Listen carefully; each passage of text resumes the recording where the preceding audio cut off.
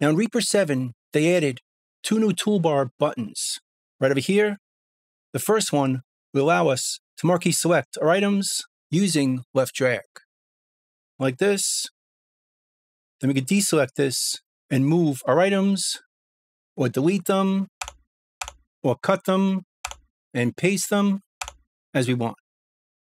Or we could hit this button and it changes to razor edit, so we can create razor edits using left drag, which selects an area within our items, which we could delete, cut, or paste, again at will, and then turn it off when we're done.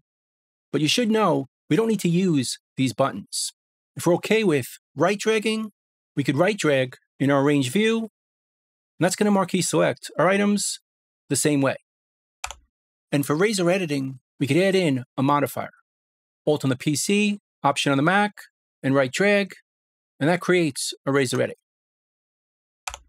And we could also switch out or swap which one of these two options uses that modifier. So if we go to our preferences, Control P on the PC, Command comma on the Mac, that opens up our preferences, and go down here to mouse modifiers, under arrange view. By default, right dragging is going to marquee select our items. And holding down Alt on the PC, Option on the Mac, is going to razor edit our items. We can reverse that or swap it right down here. Now by default, right dragging creates a razor edit, and holding down the modifier marquee selects our items. But if you find right dragging a bit too awkward, or you just prefer to left drag, we could use these two tools. But there's one problem with them, at least for me. After you choose them and use them, you have to unchoose them to go back to Reaper's default behavior. You have to choose it, select our items, then go back over here and unchoose it, and then go back to editing. And the same with razor editing.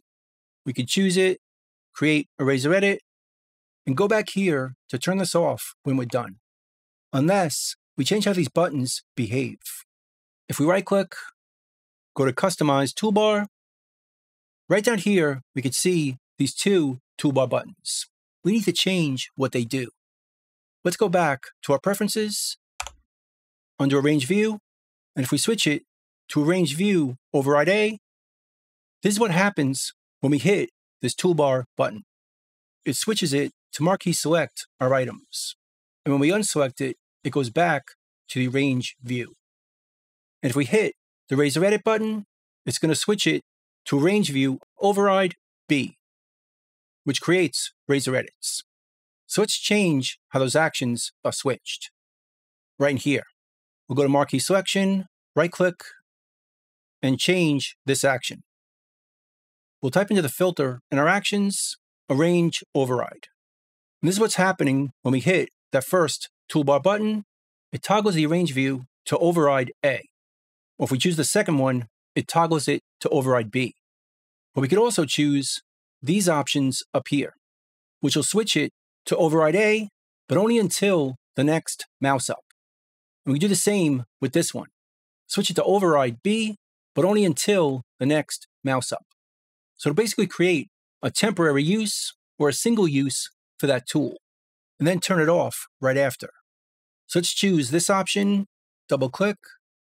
For this one, and this option for this one. But notice it changes our toolbar buttons. So let's right click and change it back to this, and right click this one and change it back to this. So now they look the same, but they'll behave differently. Let's save it. And now, if we choose this option, we can marquee select our items, but as soon as we let go, it comes out of that mode. So now we can move these items around, we can delete them, or cut them, and paste them as you want. And do the same with our razor edit. Choose it, create a razor edit. As soon as we let go, it comes out of that mode. So now we're no longer in razor edit mode. So it's basically creating a single use for choosing these toolbar buttons. just choose it, marquee select our items, and the tool is turned off. Hit the Razor Edit button, create a Razor Edit, and that tool is turned off. So it's a single-use version for those two tools. But we could do the same thing with Marquee Zoom. Just add another button to these. Let's right-click, go to Customize Toolbar, and underneath this, let's add another action, but this time we'll choose Arrange View Override for D. And again, choose Until Next Mouse Up. Double-click this. Let's give this a toolbar button. I'm going to choose this one right here and save it. But now we have to go back to the mouse modifiers and go to the section Override D, as this one isn't really being used.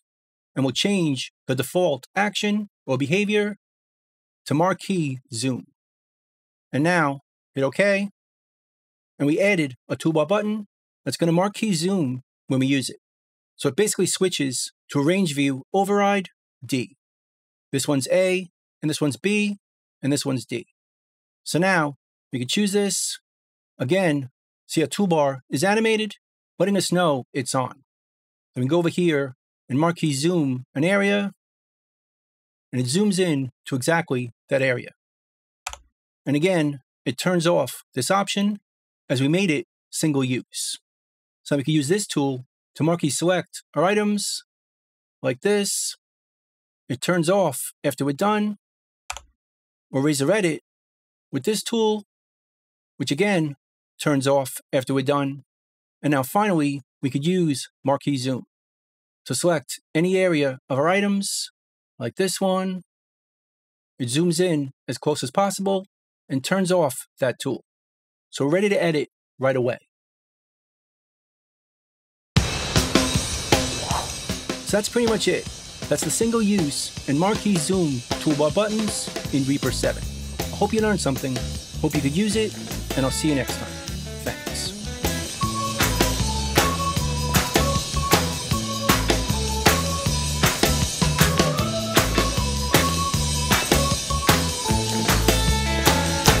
Bingo, boys, let's go.